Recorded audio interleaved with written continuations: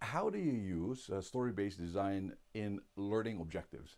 So the classical learning objective is that you say, you need to do the following at the end of the lesson. So let's use this as a manufacturing process. You need to be able to follow steps 1 to 10 and be careful with number 9 because this is where likely there's going to be most of the error and the quality control must be high in step number 9.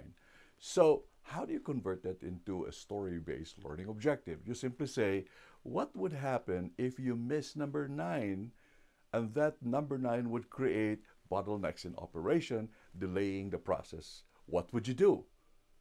So quickly what you're doing is you're inviting the learners to be in the production process rather than keeping the very theoretical, very academic, and very removed from reality kind of learning objectives. We respect them, we like the learning objectives, the traditional ones, but we also want to make sure that on page 1 of your lesson, you grab the learners quickly.